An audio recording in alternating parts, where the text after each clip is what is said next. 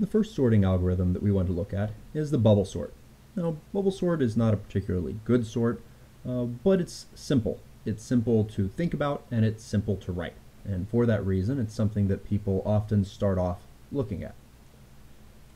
So imagine that we have an array of numbers, like this one, and the idea of bubble sort is we want to run through the array and we compare consecutive elements, and if they are out of order, we swap them. Okay, so we start off, we compare the 4 and the 7. 4 comes before 7, so we're happy with this, and we go on to the next pair. We compare the 7 to the 2. The 2 should come before the 7, and that means we need to do a swap. Well, how do we do a swap? Well, we're going to take one of these values and we're going to move it over to another memory location. It would be a temporary memory location. We take the other one and we scooch it into the place where the 7 had been, and then we finish off by putting the 7 back here. And that is our swap operation. After that's done, we compare the 7 to the 9. 7 comes before 9, so it stays there. We compare the 9 to the 3. 9 comes after 3, so we're going to do another swap. The 9 goes out, the 3 goes over, and the 9 goes up. We compare the 9 to the 8. Well, 9's bigger there too. So the 9 comes out, the 8 moves over, and then the 9 moves back up. 9 comes after 1 as well. So the 9 moves back down here. The 1 moves over, and the 9 moves up. 9 also comes after the 5, so once again, the 9 goes to our temporary variable, the 5 moves over, and the 9 moves up. That was a single pass through the array. We would do this multiple times, and we should talk more about how many times we need to do it. Also, some things to note about this. So it rearranged things a little bit. At the end of one pass, the largest element is definitely at the end, because no matter where the largest element started, it's going to wind up being pushed all the way to the end when we're done. Okay? That means that on subsequent passes, I don't need to consider this element. Okay? So after one pass, I can basically exclude the last one.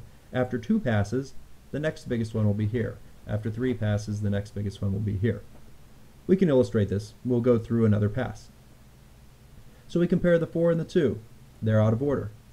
So the 4 moves down, the 2 moves over, and the 4 moves back up. 4 and 7 are in the correct order. 7 and 3 are not. So the 7 moves down, the 3 moves over, and the 7 moves back up.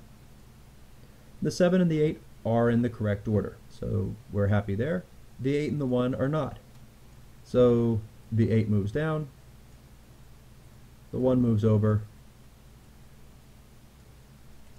and the 8 moves back up.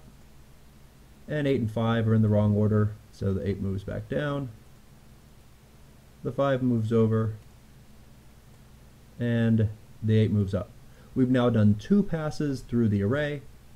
The 8 and the 9 are the 2 largest elements, and they are in place, and therefore we can ignore them. And we could continue doing this to get a sorted order. When I have students do this, I typically do not have them write things out like this. What they would do instead would be to just start with the elements as we had to start with, and then below those I would ask them to write the result of doing one pass through the array. So after one pass through the array, the 4 didn't move, the 2 swapped forward, the 7 stopped on the 9, 3, 8, 1, 5, 9. Then we would do another pass, which would give us the array as it's seen here. 2, 4, 3, 7, 1, 5, 8, 9. As I said, you might even mark these elements at the end here as being kind of in order so we don't deal with them. Next pass. The 2 stays before the 4. The 3 swaps ahead of the 4. The 4 stays before the 7. The 1 swaps in front of the 7. The 5 swaps in front of the 7, and we have our 3 largest elements at the end. Next pass. 2 stays where it is, 3 stays where it is, 1 swaps in front of the 4, 5 stays where it is, and we now have 4 largest elements at the end. 2 stays, 1 swaps with the 3, the 4 is where it's supposed to be. And then 1, 2, 3, 4, 5, 7, 8, 9. Now, in this case, I have stopped at this point, but as a general rule, turns out that you need to go, so I have gone n minus 2 times. I had 8 values here, and I went through 1, 2, 3, 4, 5, 6 iterations. As a general rule, we would actually need to go through 7. And that is because if this 1 had been in the last spot, it would actually take 7 iterations to push it all the way to the front. So this is how we might trace through bubble sort, kind of shows you what it's actually doing, and we can see what the values actually look like. How do we write code for the bubble sort? Well, turns out that one of the reasons why people like to use bubble sort is because it's fairly easy to code. So how do we do that? Well, let's go ahead and create a file called sorts.scala. And let's make a bubble sort. As I said before, we are sorting arrays. And because it's really easy to generate random doubles, I'm going to sort an array of doubles. The sort gives us back unit.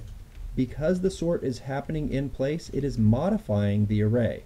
It is not going to give us back a new array in its place. Okay? So how do we do this? Well, we said that we were going to have to repeat, so we have to run through the array, and we have to do that n minus 1 times. So I'm going to have a for loop where I'll create an index called, a value called I, and I is just going to have to go from 0 until a dot length minus 1. So that is a loop that happens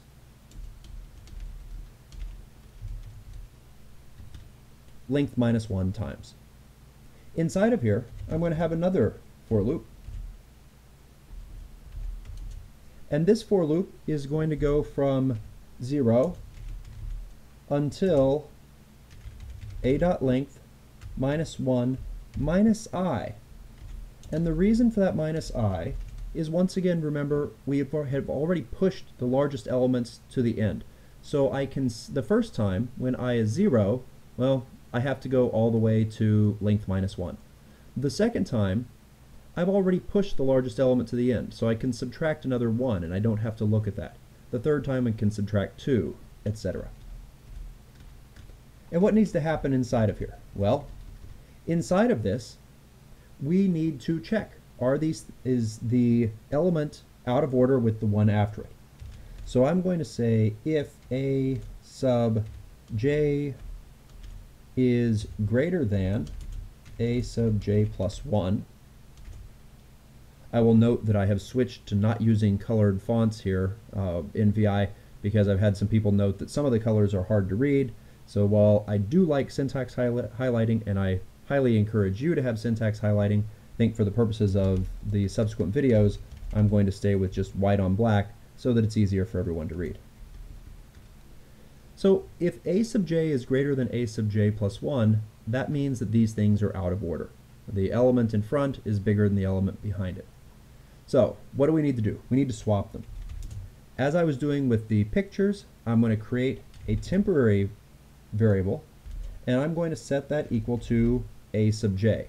That's equivalent to when I took that one element and drug it down into my temporary value. Then I can overwrite a sub j with the value at a sub j plus 1.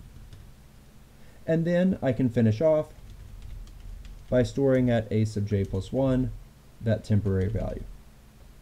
And that's it. That is a bubble sort. The reason why people like bubble sort is because it's very easy to work with. It'd be nice to see if this actually works. Let's go ahead and let's bring up a REPL and let's load in our file. See how many typos I have. That seemed to work. Val arr equals array.fill. Let's give ourselves 10 values, math.random. So that'll give me 10 random numbers. Clearly these are not in sorted order right now. And I can call bubble sort on arr. It finished. That's happy. And then we can look at arr again. 0.14, 0.15, 15109, 15142, 36, 37, 47, 57, 61, 66, 67. Indeed, these values are all sorted. So that's the bubble sort. The reason that people like it is because it's actually remarkably simple to write. It's almost hard to mess up, and the logic is very simple and straightforward. It just does a bit more work than what some other better sorts would do. We'll come back and we'll look at some other sorts in the future videos.